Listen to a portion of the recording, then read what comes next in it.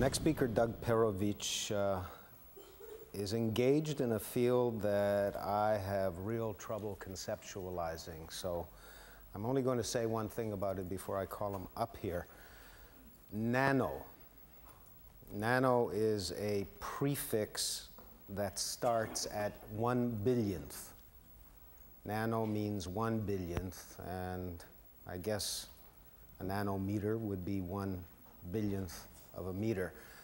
This is the scale of objects that Doug works with. Could you come up here and help me out? I will do that. Thank you.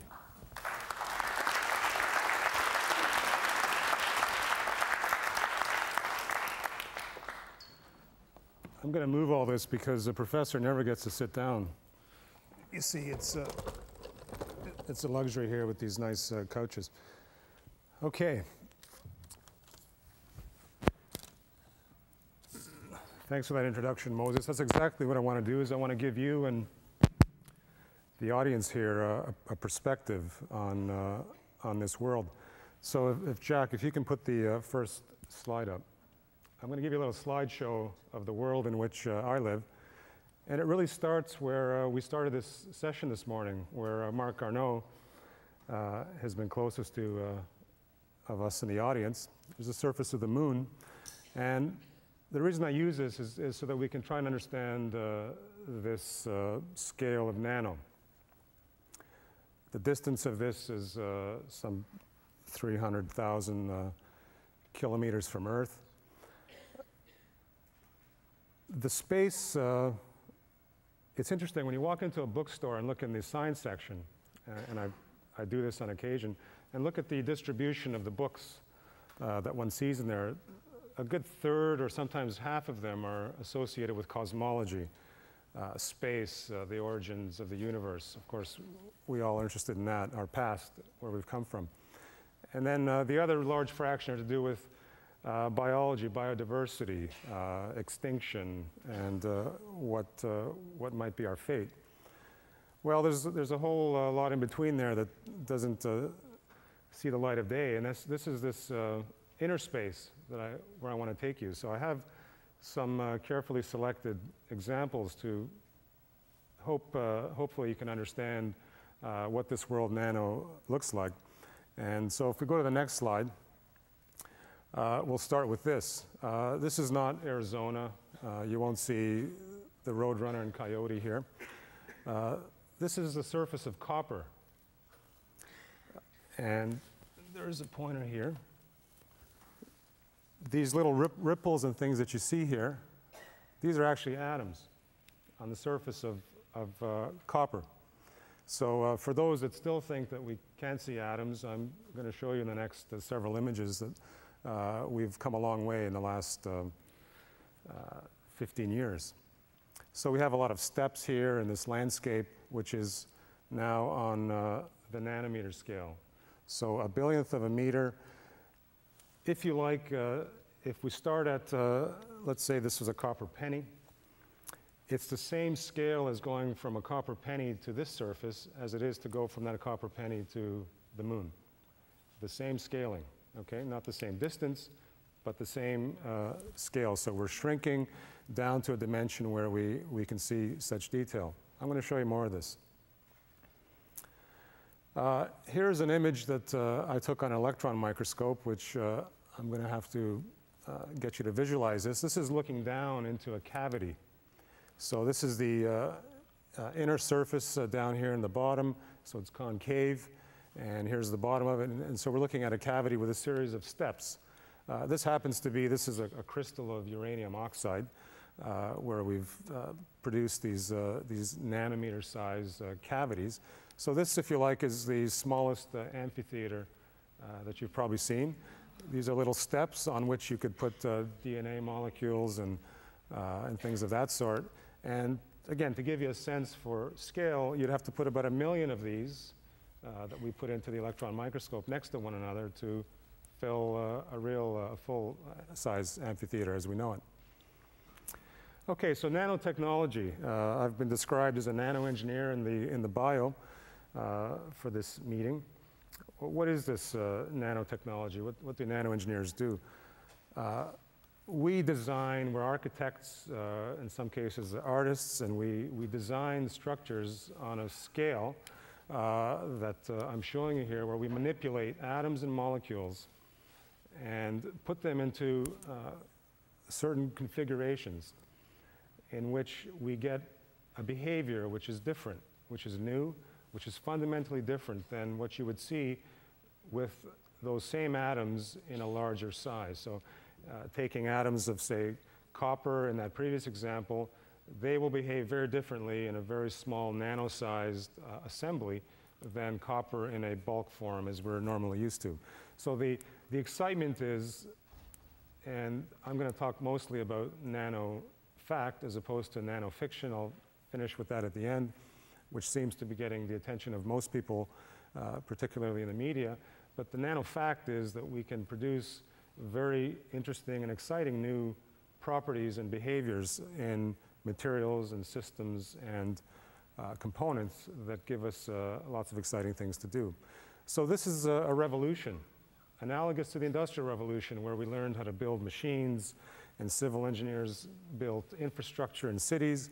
We're doing exactly the same thing now at a billionth of the size. We're building structures and architecture to perform certain functions. So if we go to the next slide, let me just give you a few examples of how we take these images. Not the last one, but the ones following this. This is not upside down. This is the tip of an instrument known as a scanning tunneling microscope. This won a Nobel Prize in 1986 in physics for two scientists at IBM in Europe. And this, if you like, for this audience, I think, unlike the students I teach these days, you know what a phonograph is and a stylus for playing records. This is an atomistic version of that, where we make these tips. This happens to be diamond, manufactured in a way where the tip of this diamond pyramid, in the best version that one can manufacture, comes down to a single atom at that bottom tip. We then scan this over the surface of that copper that we saw earlier, and the images that I'm going to show you next. And we sense the fields, the forces of the atoms, and we then form pictures from that.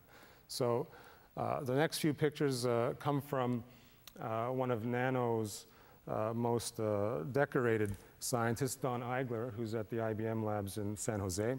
And he's a member of our program here in Canada, the Canadian Institute for Advanced Research. Last year you had our president, Haviva Hosek, here on the stage. And this is a uniquely Canadian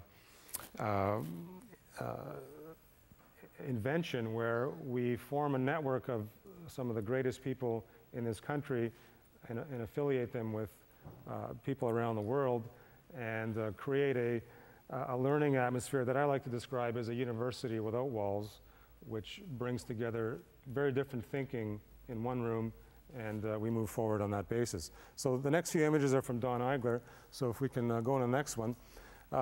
This nice looking image is the surface of something most of you probably have in your pocket. This is nickel, the surface of nickel. And this is not the roughness of the embossing of the features on that surface. The bumps and things that you would feel on this scale would be the size of Mount Everest. This is the atoms arranged. They like to arrange themselves in very specific organizational patterns. And these are the atoms on the surface of nickel. For those that like to think in magnifications, the magnification of this image on the screen here is 1 billion times. Okay, let's go to the next one, Jack, thanks. Now here is one of Don Eigler's most famous images. He calls this the quantum corral or stadium, where he's put down on the surface here of the rippled surface is copper, and these little spikes that form this corral are iron atoms. And so these are now, this is now one of the sort of best examples of manipulation at the finest scale, where you can pick these atoms up and form structures as one would like. So there was a reason to make this elliptical structure where As you know, in an elliptical structure, we have these two focal points. We see atoms at that point, and he's demonstrated that one can communicate from one of those points to the other point information without actually having anything moving. So it's a new form of information transfer.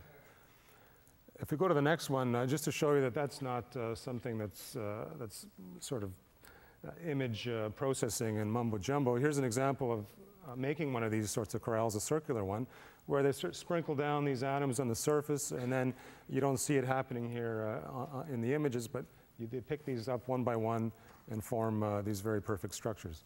Next one, Jack. Here's kanji. Can anyone read what this is? It means atom, that's right. The original, I think the literal translation is original child, if I'm not mistaken.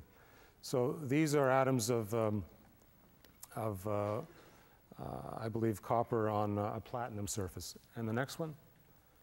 Here's the world's smallest man, made of carbon monoxide.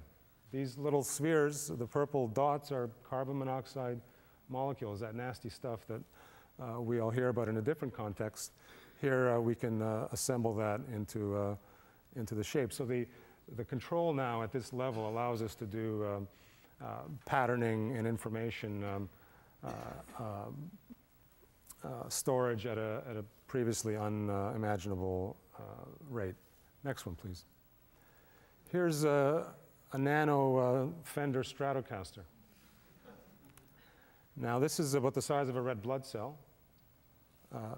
20 of these stacked next to one another would make up a human hair, just to give you a feel for this size. And those strings, which are only about 100 atoms wide, if you plucked this, if you played this, you wouldn't hear anything. You would have ultrasound, all right? Which you know we use for other purposes. So you would get a very different behavior, as I said, from something of a very different size. Next, Jack.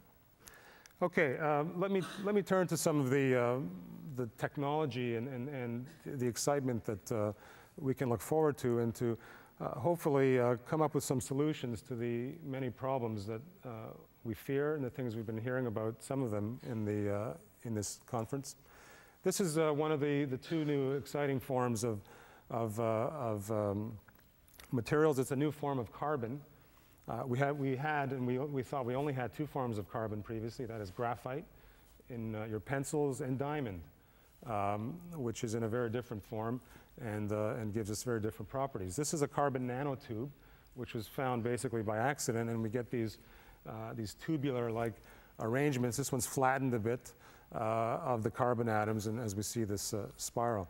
So these have been shown in recent last few years to have tremendous and very exciting mechanical and electrical and properties. We can fill these things with various molecules and then achieve a number of very exciting results. If we go to the next one, the other, this is distorted a bit, the other thing you'll probably see more and more is something called a quantum dot, which is a spherical version, if you like, of the nanotube as I've shown you, where we can assemble these things, and we attach then an appropriate type of a species of a molecule on the outer surface, and then use these carbon, these ones are called buckyballs, after Buckminster fullerene, and these are just geodesic spheres like the anteroplace cynosphere or a soccer ball. The world's smallest soccer balls are these 60-atom carbon rings, onto which we can attach many things and then use these as vehicles to deploy them and perform various functions. So in the next slide,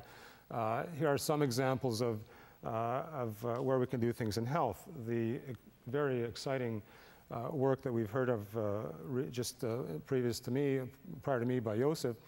I mean, to be able to target site-specifically and put these drugs where we need them, as opposed to having them travel through the whole body and potentially cause side effects, is where nanotechnology converges with the biomedical side of research. So we can send in these clusters, which is shown up here in the top right, and send them into a tumor site and attach a certain antibody that will recognize those tumor cells, and then if necessary, use ultraviolet or laser, safe laser illumination through the skin to excite a reaction where we then attach the antibodies and we kill that tumor in its place, and there goes chemotherapy and ravaging the body as we do it now. This is not science fiction. This is a few years away, so very exciting for us to do. And I could go on and on about the developments in growing tissue and skin and making the artificial heart. These are all things that are going on, and implants of various kinds. This is coming and in our generation. Let's go to the next one, Jack. We've heard a little bit about DNA. Well, again, this is where we have a convergence between, another example of convergence between biology and the sciences. You're not to read any of this, but we can put DNA strands down onto basically on a computer chip surface. This is silicon. And then use those DNA molecules which contain, of course, as you know, very much complex information. That's what defines us. And you then send down different types of DNA molecules containing different information, which then can bind with some of these single strands to make double strands. And what's shown here in this sequence of images is we can use certain treatments to eliminate the strands that don't bind into double strands. And ultimately, this is a way of doing information processing. Our computer chips of the future will likely be living. The best computer we have is within our heads. And the computers that we gloat about now and these exciting machines we see around the building don't even come close to what the brain can do. And so here is where we're trying to marry these different technologies. Let's go to the next one. I'm going to finish with where I think the future really lies. These are sketches from 1872 by Professor Peter, I forgot his surname, I'm sorry. He was looking at simple structures, Peter Harding, that's his name, very simple structures of skeletal biological forms, and he came up with all these sketches long before we knew what an atom was and that we knew about electrons and that we had biochemistry. So if we go to the next slide, here's what nature does. These are glass houses, okay? Single cells. Single cells make these houses by taking the minerals from, be it seawater, and constructing and knowing how to construct an environment in which they live. These are made of glass. This is silica, silicon oxide, so this is really is glass. But look at these complex forms that are nano in scale. We haven't been able to come close to be able to manufacture this with all we know in science and engineering, and only recently have we made some advances in this. So if you just sort of look at some of these diatoms and radiolaria, as they're called, and you sort of freeze a couple of those in your mind. If you look at the next picture, this comes from a colleague and a good friend of mine at University of Toronto named Jeff Ozen in the chemistry department, who just in the last few years have learned how to coax atoms to assemble themselves into the sorts of structures that nature has been doing has learned how to do in the last 3.8 billion years. So now we're moving into an area where we don't necessarily need to use that brute force approach of picking atoms up one by one. I didn't show you the equipment that's necessary to do those experiments. It would fill a room. It looks like a mini space station, costs millions of dollars, takes a lot of time. This is the future. Let's do it the way nature has been doing it, and nature can teach us a lot. So we're converging physics, chemistry, and biology, and as is mentioned in the biography, in the bio for me, at the University of Toronto, we formed the first undergraduate program anywhere on the planet in which we converge all of the sciences as we know it. Because, 50 years from now, we will look back at this time and wonder why we split things up into physics, chemistry, and biology, because at the nanoscale, they really aren't different. So this group of students who just have the first group going through, who started last year, are so excited because they're learning in depth the biology, the chemistry, the physics so that they can work at the interfaces between the sciences as we've developed them thus far, and that's where the excitement is. So here's our sort of first attempts, and it looks pretty good that we can do self-assembly and learn how to do this as nature has done, and hopefully much faster than it's taken these single cells and so on to do in over billions of years. I think that's it. If you go one more. Yeah. I thought I would, I'm probably close to, I don't see any red dots there, Jack. How much time am I at? About a minute, okay. I thought I would just demonstrate, as we heard from our previous speaker, we'll come to our labs and so on, but most of you won't take the time to do that. So I don't know if our great cameraman can zoom in and see this, but I brought a sort of example of teaching a material. This is a smart material. It's a simple wire in this form, which has been trained. The atoms have been trained to know something about temperature. So I'm going to heat this up using this lighter. Maybe you can, yes, I'll hold it still there. And let's see what happens to this.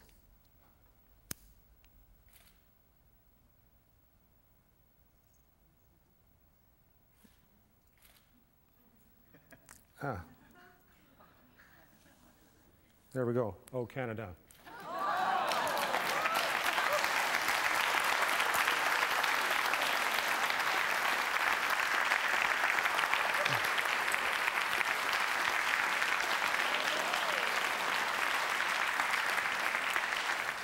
Moses, I know we weren't supposed to prepare for this, but I was thinking, what could I design to bring here? Something that would have inspired me. And I must admit, the first time I had seen a woman naked, a brassiere removed, was in the baby blue movies back in the early 70s. The problem is I couldn't really get to watch it because my parents kept chasing me out of the room. And then you introduced Baby Blue Movies 2 just recently, and I still can't watch it because my kids stay up late on weekends. So here's what I put together for us to consider. There are underwires in this brassiere, which are made from a similar sort of alloy of just what I've shown you, that, but this is not going to make your breast look like the maple leaf. What I've tried to do is to create a material that will sense temperature change so that when excited, we can see a change in the cleavage. And it now gives men an opportunity to see a noticeable change in excitement, which women have had at their disposal since the beginning of time. So I know I'm out of time, but it would be nice to have a volunteer come up and try this. Come on, Moses, can you do something for me? Doug, I on another occasion will regale you with the story of the first time I ran across one of those things. The underwires, I mean. Yeah. I didn't know you could have anything that stiff there, and I panicked. Yeah. I wanted to ask you one question on your way out. I know this is breaking my own rule, but who made that little guitar, the 2-micron guitar? How? That was manufactured at Cornell, at their nanotechnology center. And that's made through what I call the brute force top-down approach to chiseling out a material, I believe that's silicon, as we do to make the devices that are in all our electronics and computers. So it's chiseling out with finer and finer capability a structure like that. So it's fantastic. I just wanted to say one more thing to finish off. A message. We've heard over the last day and this morning that there's a lot of doom that's facing us. You know, science has the solutions, and the message I want to leave is give us a chance. And I'm sort of sending this message out to everybody, to the journalists who write. Don't spend so much time on the nanofiction, the cryonics and freezing our bodies and preserving them, and the nano robots that will ravage and self-replicate and destroy the world. That's all bullshit. That's not true. give us a chance to educate the people out there. So let's see some more writing on this. I mean, every newspaper, a good newspaper, has an art section. Why isn't there not a science section every day?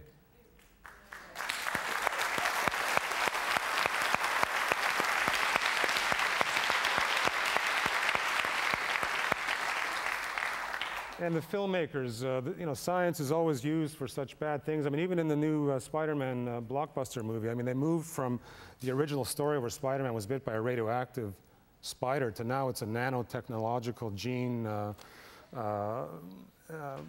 modification story. Let's write about the good things, and let's see movies about successes in what we can do. So, and that's what the public will ultimately hear from us, and so have faith. And we will solve some of these problems. So thank you. Thank you.